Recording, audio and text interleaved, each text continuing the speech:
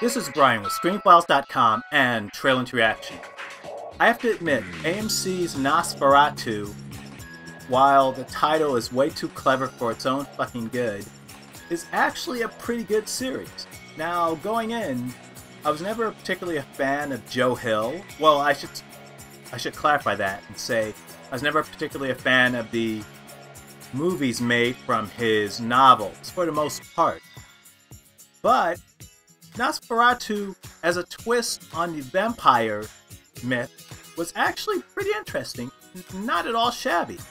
And it's also worth mentioning I don't tend to be a fan of Zachary Quinto, but it kind of worked. I liked it a lot.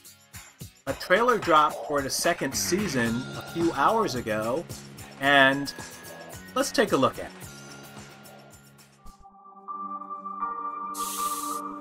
Oh, man. Guys.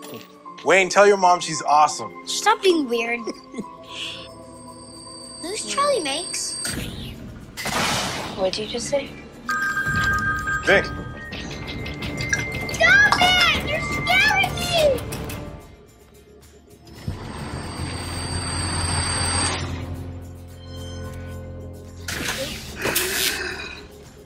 Charlie Manx isn't dead. I'm gonna find him, gonna kill him once and for all. Are you ready for the ride of your life? Who wants to go to Christmas land? He wants you dead, Vic. Do not let Wayne get into that car. Max! Max! You can't have Wayne. I will stop you even if it kills me.